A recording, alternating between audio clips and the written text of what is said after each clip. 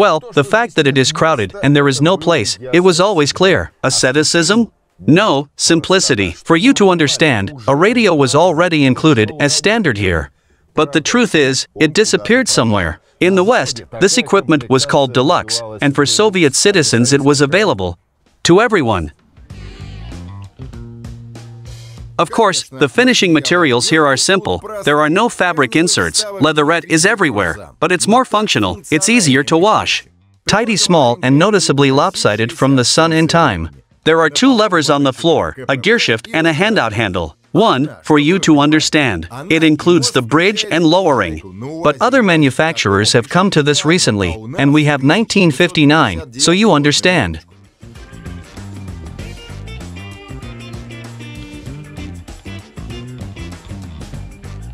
And everything that you see in front of you is not bad taste, as you thought. This is tuning, Soviet, from improvised materials.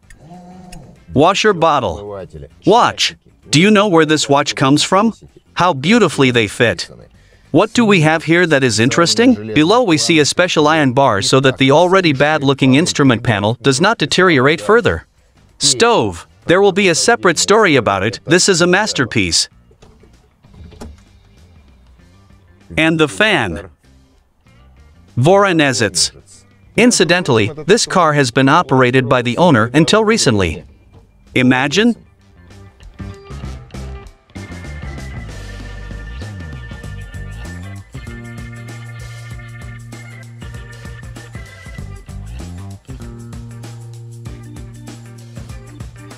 As you probably already know, the end of the 50s and the beginning of the 60s was a breakthrough period for the USSR in all areas: space, Gagarin, the atom, and of course, new cars were produced. Moskvich, Volga, Chaika, Zaporozhets. But everything somehow did not suit the inhabitants of the village. Nonsense, said the chief collective farmer of the USSR, Comrade Khrushchev. And the Soviet automobile enterprises began to think what to do. There was a GAZ-69, but it often carried the military. There was also a GAZ M72 model, comfortable, but too expensive. Everything was not right. A golden mean was needed. GAZ stepped in and developed the M73, small, economical, and inexpensive to manufacture. But there was no capacity at the Gorky plant. How else to do it? They collected all the already created documents and sent them to MZMA in Moscow.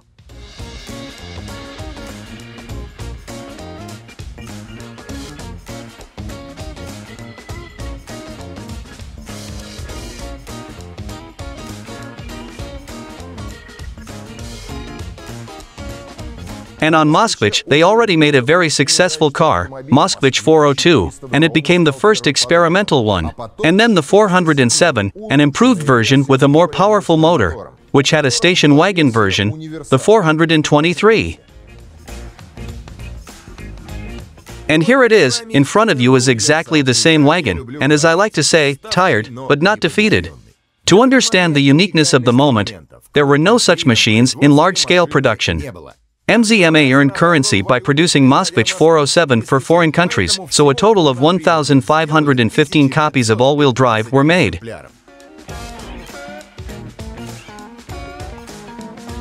A few words about appearance. Yes, you are right. Outwardly the car echoes the 21st Volga. There are 2 explanations. First, because engineers from Nizhny Novgorod took part in the creation of this car. Secondly, this is a mandatory unified design style of that time for all goods from the USSR, from clothespins to spaceships. So, 1958 is in full swing. An ordinary Soviet citizen has not yet received an all-wheel drive station wagon for private use right away. After all, the machine was supposed, first of all, to facilitate the work of chairmen, directors of machine and transport stations and repairmen, and only then rural residents in general. But some copies of the novelty still fell to ordinary rural citizens.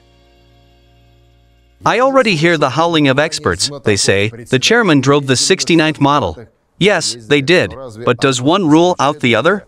In addition, the 11th is more functional.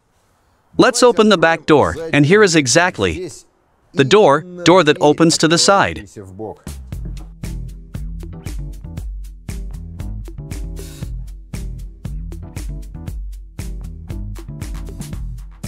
Of course, not the largest compartment, but everything is finished with painted iron.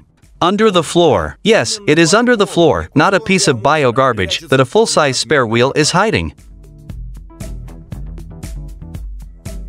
The back sofa also develops. The mechanism is not the easiest, but simple and reliable.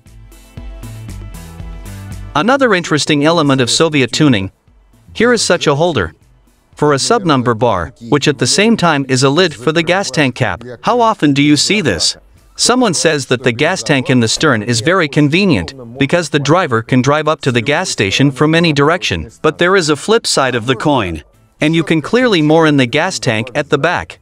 Did you think about security before writing comments? And here we see a completely flat, strong floor. The back is also metal.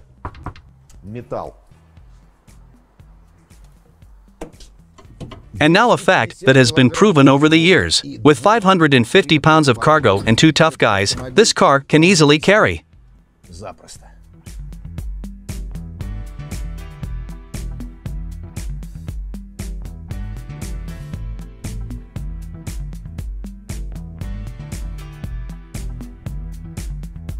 And let's move on to the chassis, because this is an all-wheel drive car, the prototype of modern crossovers.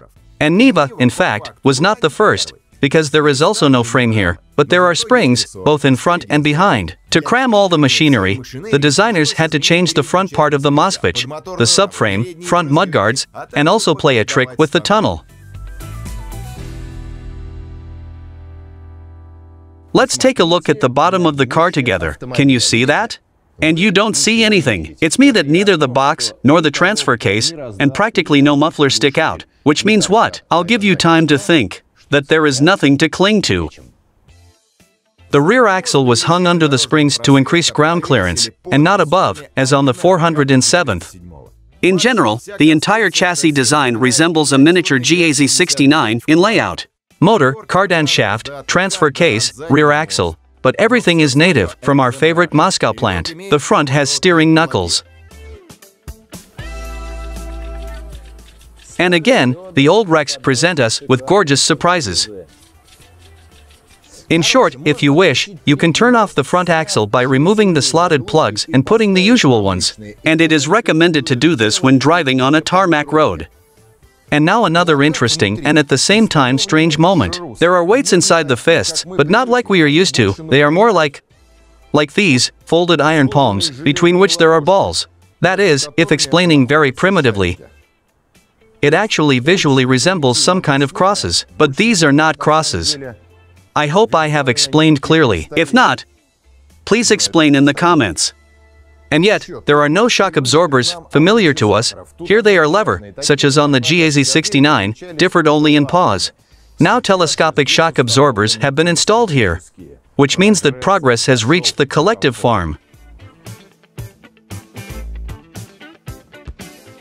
The entire chassis was made at MZMA. It is original, from Moskvich. There is even a gearbox, in my opinion, from the 402nd Moskvich. Until we went far, or rather, until we left on this beast, the engine is from the 407th. Do you see this bug? This is the same masterpiece of folk art, but about it a little later.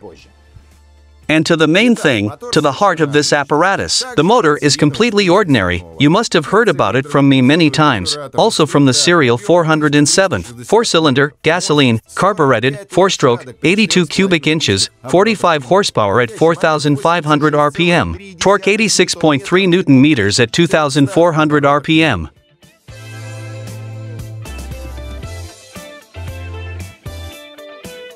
Modestly, of course, but the designers here changed the crankcase. It is deeper, and the oil intake has become a little different. This is done so that the oil does not drain on the slopes and the engine does not have starvation. Yes, I promised to tell you about the inventions of folk art. So, now about the ingenious do-it-yourselfers. The car is northern, from a city called Kirov, and it was necessary to make sure that there was heat in the cabin. And we went along a very elegant path, removed our own fan, which is not here, and made a kind of turbine that pumps in the rotor, which pumps hot air, respectively, through the radiator, does not let it go towards the motor, scrolls through the casing with these blades, and hot air passes through the stove of the cabin, and there it is even more broken up into the fan already built into the stove. I think I explained correctly.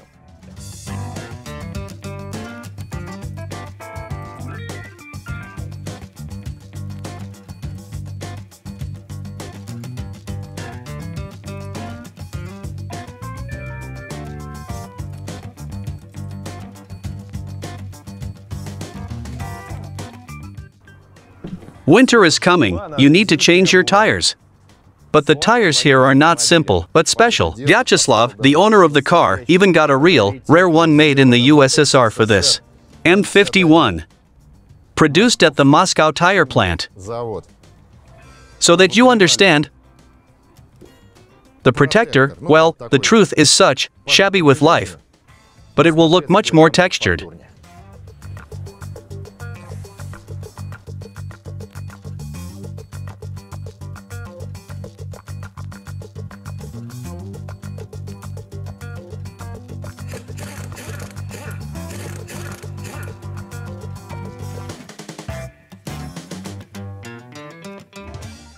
Aluminum fenders. By the way, it is interesting that if you look closely, you will see that they are sewn to the wing with iron wire.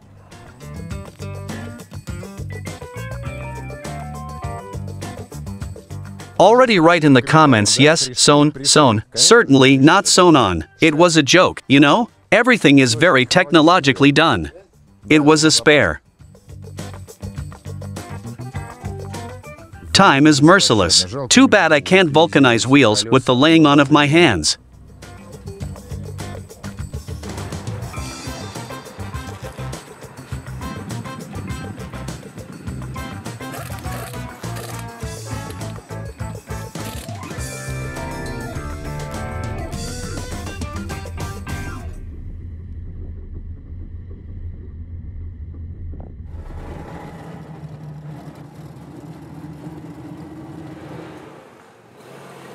What can I say about feelings? It's pretty interesting. The car is clumsy in motion and unusual in comparison with the Moskvich dad. And you also feel that height. In corners, the feeling that we will soon lie on our side if we go faster does not leave. But it doesn't work out faster, because neither I nor the car want to.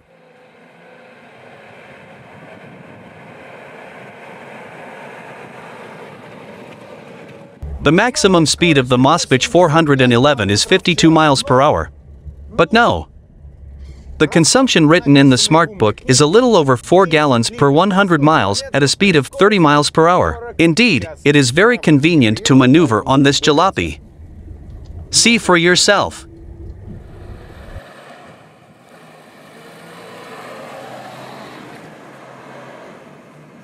In stream and between bushes, but it is not convenient to turn around. Due to the front axle, the radius has grown. The steering wheel here is from the 406th, and the steering gear is from Pobeda, and the entire steering assembly was redrawn due to the leading limber.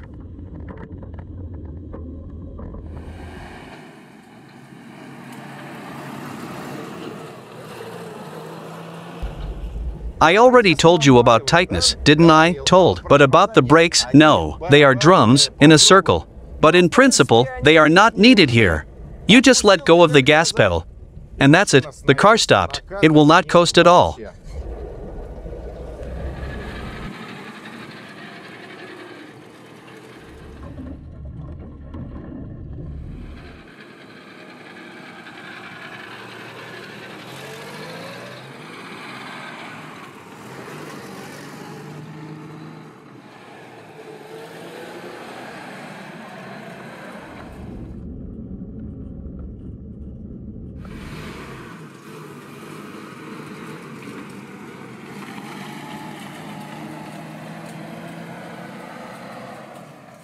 It's a 4-speed gearbox. Of course, this is better than the 3-speed. How do you like this logic? But still, I have mixed feelings about driving this car. On the one hand, I know that the 407th and 402nd Moskviches are quite comfortable cars for their time. We can even say that these are some of the best domestic representatives of the automotive industry. And here the car drives like something unfinished. That is, it does not have the comfort of movement of the 407th. But at the same time, the nervousness of the 69th. And of course, the turning radius. I'll tell you, dear editors, you just can't turn around like that with familiar ease.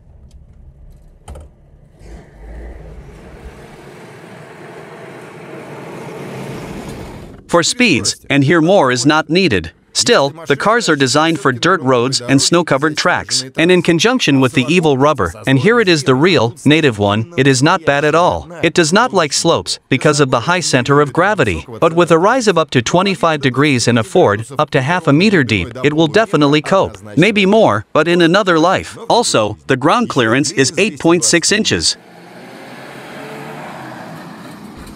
It is only interesting how, with such a weak motor, the car rose successfully.